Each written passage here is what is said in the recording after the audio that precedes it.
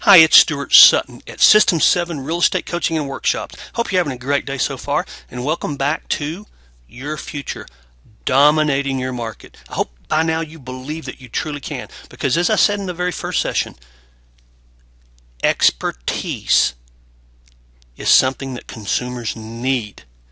A higher level of knowledge, a higher level of expertise is something they demand. You will be needed and wanted, unlike typical general real estate agents. And that's not any knock on us real estate agents who serve our customers the very best we can, but a specialist just has a different level of perception in the consumer's eyes. So once you have chosen the niche, and by the way, I hope you know your numbers. I hope you've chosen a niche. I hope you know how many homes sold. I hope you know the success ratio. How many went on the market versus how many sold? How successful is that niche? I hope you know the average price. Hope you know the average days in the market. Hope you know the hotness ratio. How hot is that niche right now? You know those numbers, and not only are the people you talk to going to be impressed, but you're going to be able to make better decisions about how you work your niche. So you've chosen a niche. Let's talk about branding it now. Branding it is basically putting it in your name. You are the one that people need to turn to when they want this type of expertise. All right? You're not a Coca-Cola. You're not a Nike. You can't spend that kind of money. We're going to teach you on a budget how to go about branding that niche and linking it to you in the consumer's mind. Actually, I'm going to take a step sideways. The consumer doesn't even have to link it to you or your name. If they are responding to your brand, they're responding to you. Okay? So, I have one called 1 Acre Plus Team. I've actually since changed this. It's 1 Acre Plus Homes. No big difference to you guys. The logo's the same. Everything's the same. I just did it for the purpose of looking more like a real estate entity than a team in a real estate entity. Okay? So, basically, you can go to guru.com, Guru.com, or you can have a high school or college or friend build you a logo. It's really pretty easy to do if you know your way around Photoshop. I've spent anywhere from $25 to $100 on logos, and I've done lots of them. So they're just not very expensive to do, but the impact of a logo is incredible. The impact of a logo looks like a business. It looks like a specialty. It looks like, well, its credibility is what it is. Now you're going to make your claim that goes along with your logo. We were the leader in selling homes on an acre or more this month because we sold more.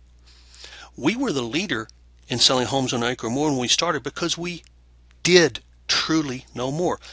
I knew every house in the market. I knew all about the market. I knew everything about the market, all the stats, all the ratios, all the numbers. Nobody else did. That made me the leader. I was more knowledgeable than anybody else. Make your claim. And here's the thing. If it's in writing, consumers are very likely to believe it.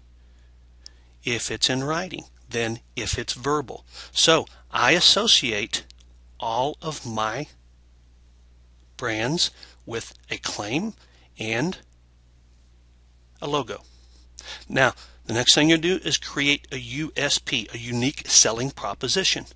That's unique to you and your niche. What do you do? What do you provide? What is it that makes them want to work with you? Now, let me tell you this. You may have a USP that is fairly generous when you start, and that's to get your foot in the door. Let me give you a quick story. When I first started coaching with Rand Smith, the absolute expert in marketing, when I started coaching with Rand Smith, I wanted to get into an expensive neighborhood. I sold very low-priced homes. I sold a lot of them, but I sold low-priced ones. The very first listing presentation I went on in this expensive neighborhood I wanted to get into, I took the listing for free. It was a substantial commission. As a matter of fact, the biggest one I would have ever had. I took the listing for free. In return, that seller gave me a letter telling everybody else what a great job I did. So I took that letter and I distributed it through that neighborhood in my marketing. Within 6 months, I owned that neighborhood. I sold and listed more homes in that neighborhood in the next year than any other agent. As a matter of fact, than all the others combined. So foregoing immediate profit can mean long-term gain. So I'll give you an example. Okay, the 1 Acre Plus team guarantees that you'll love your new home on an acre or more, or we'll sell it for free. What does that mean? Very simply, if they're not 100% satisfied, we're going to sell it and not charge them a commission. Guess what? We already made one when they bought it. So if they're not, if that just wasn't for them, let's just say you work in townhomes, they don't really like the townhome lifestyle, we'll sell it for free. We're probably going to sell them something else anyway. But the goodwill that builds is incredible. Just so you know, I've had to do this 2 times in like 14 years. There are other USPs you can have. All right, I claim to have the best move-up program on the market. We guarantee that they're going to love their new home. That's what I just mentioned. And we guarantee that we're going to sell their other home. Very straightforward. We're going to sell their home in 39 days, or we won't charge them a commission. Guess what? We already have a commission because they bought our home on acreage. Probably a double-ended transaction. But we are aggressive. I will tell you, I've never had to take 0 commission on the 39-day guarantee. Now, you may not have to do this. You may not have to do it for long.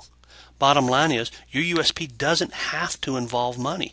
But risk reversal, when someone sees that you're willing to put your money where your mouth is, it has very high impact. Okay, so we've got a logo, we've got a claim, and we've got a unique selling proposition.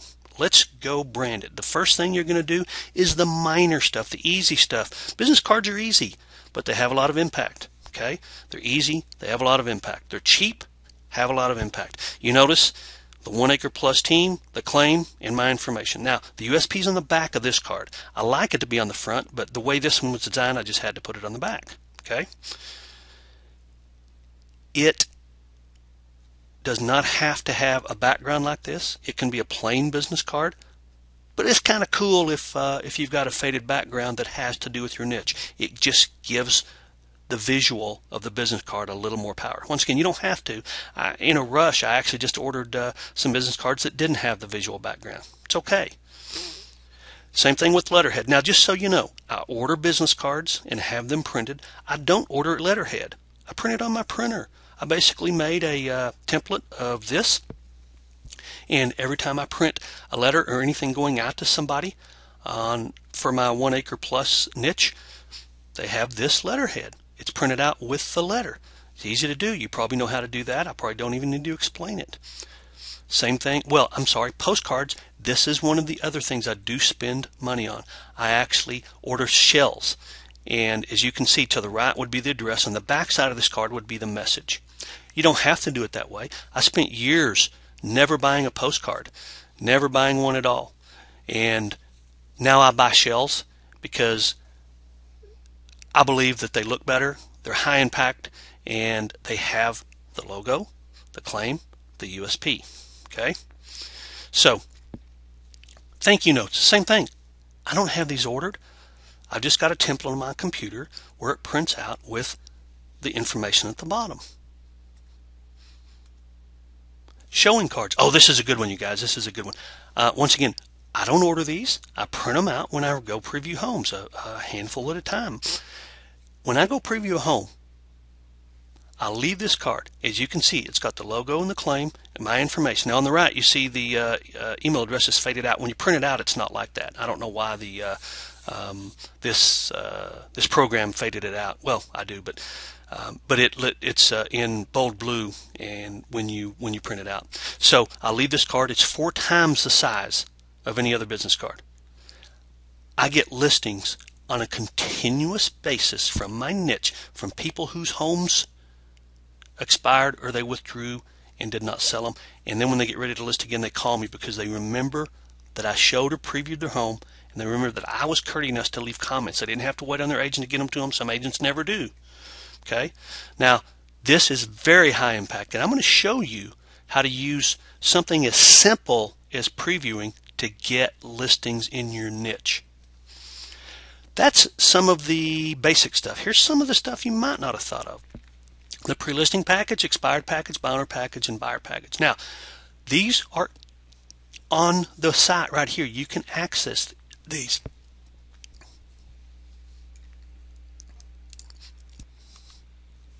As a matter of fact, they're neutral. They don't have my information or logo information. You can put yours right in.